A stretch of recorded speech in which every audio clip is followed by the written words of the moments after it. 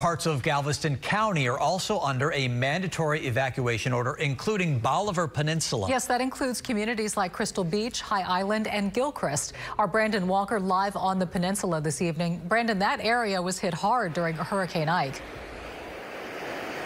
Yeah, Dominica, you saw it for yourself, guiding viewers through what Ike did to the peninsula. The big indication here now, some 12 years later, as we pull out along the shoreline at Crystal Beach, a lot of change. Houses rebuilt, a lot of new houses, too. And if you talk to natives, they tell a story of a Bolivar Peninsula pre-Ike and post-Ike. So they know post-Ike with Laura in the Gulf, why they need to get out of here now.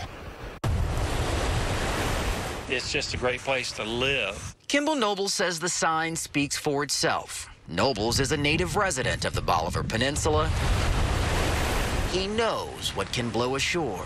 But as I was a small child, 1950, so they've always been here.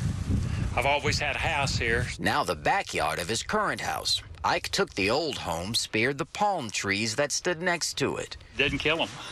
They're still there. Bolivar Peninsula is under mandatory evacuation. Emergency crews this afternoon spreading the word. You got so much traffic. Telling residents it's best they leave. When conditions get too bad, there's just not going to be a way for them to evacuate. And also for us as first responders, fire department, EMS, we're limited in our response. The Port Bolivar ferry will run until 11:30 tonight. That leaves Highway 124 the only way out after that. Stories of people that stayed here. Stories Patrick Murphy keeps on the coffee table of his rental property.